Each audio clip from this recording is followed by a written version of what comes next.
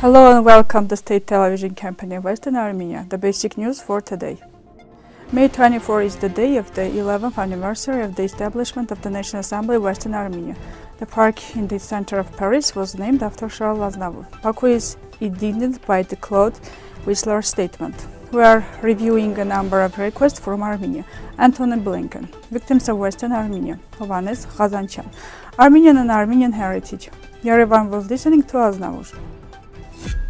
Today is the 11th anniversary of the establishment of the National Assembly of Western Armenia.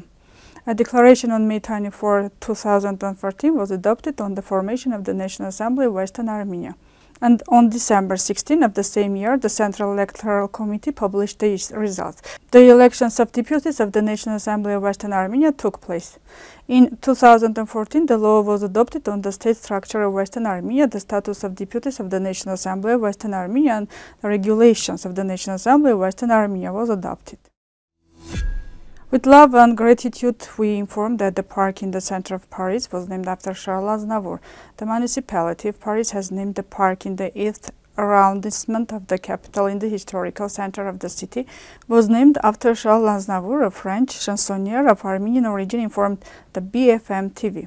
The ceremony was dedicated to the singer's 100th birthday. Paris mayor and Hidalgo, the singer's relatives and friends, took part in the event held on Champs-Élysées. French President Emmanuel Macron published a note in Armenian on the occasion of Charles Aznavour's 100th birthday. It was as follows. Yesterday, Charles Aznavour was with us, singing about our sorrows and dreams. Being born 100 years ago, a legend of the age of tragedy and freedom in France, Armenian and the whole world, he is eternal from now on, was said in the French president's post. Baku is upset by Claude Wiesler's statement. The other day, the president of the Chamber of Deputies of the Grand Duchy of Luxembourg, Claude Wiesler, gave a speech at the National Assembly of Eastern Armenia. The politician demanded Baku to immediately release all prisoners of war. Baku was upset by the statements made in Armenian by the chairman of the Chamber of the Deputies of the Grand Duchy of Luxembourg. The Parliament of Azerbaijan called them biased and absurd. Baku accused the representatives of Luxembourg of legally allowing the French-style approach to the South Caucasus region. The Parliament of Azerbaijan expressed an opinion that Luxembourg distorts the process taking place in the region, makes demands to Azerbaijan, and disrupts the Armenian-Azerbaijan settlement process. We are reviewing a number of requests from Armenia to determine what more we can do for Armenia, said Antony Blinken. The United States is reviewing a set of requests from Mr. Armenia to determine what steps Washington can take to support Yerevan. U.S. Secretary of the State Antony Blinken made such a statement.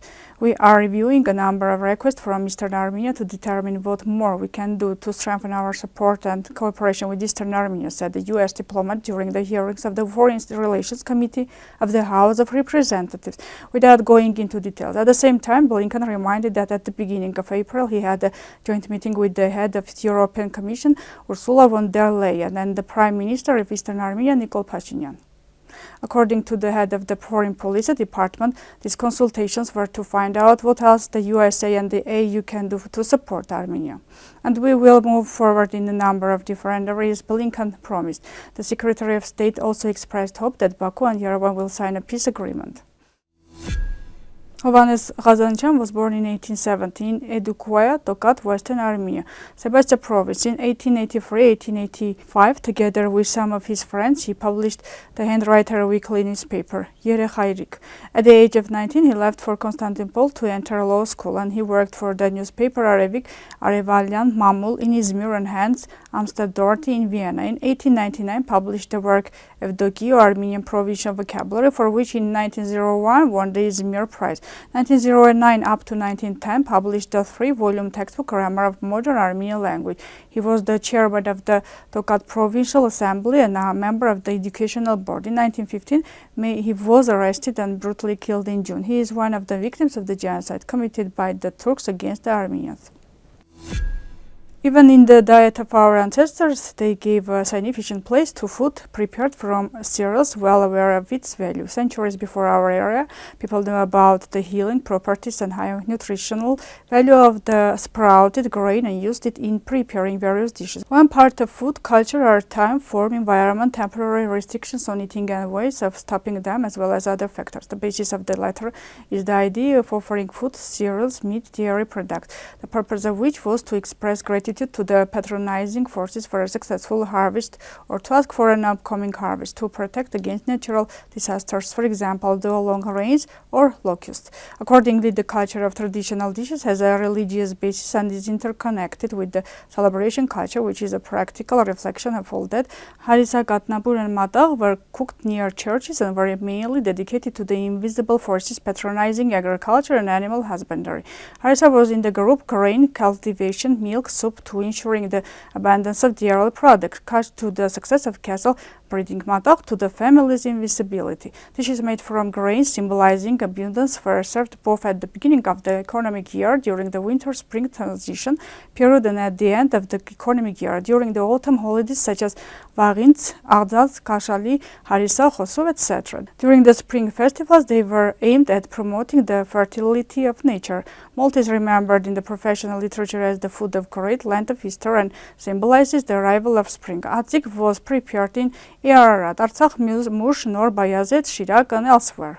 Based on the combined analysis of field ethnographic materials recorded from Sunnic and data found in existing publications, we propose a point of view according to which malt is not only in the winter-spring transition period at the beginning of the economic year, but also after the autumn harvest, in the period of summing up the economic year, and preparation for the coming year, sowing, beginning and concluding the year, is a sacrifice of grain, especially with aimed at the abundance of grain. You can read more details on the website of Western Armenia TV.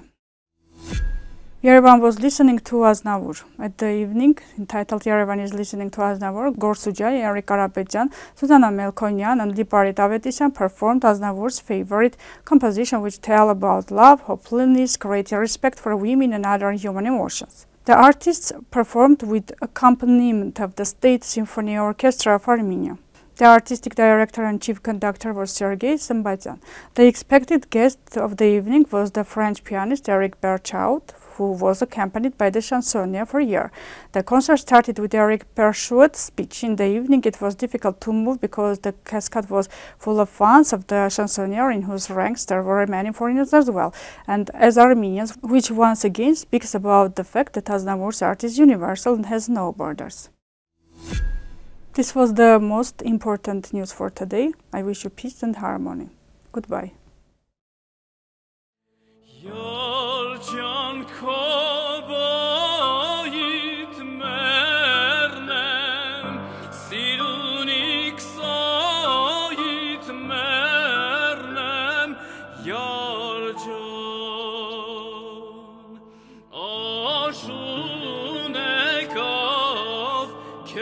Echo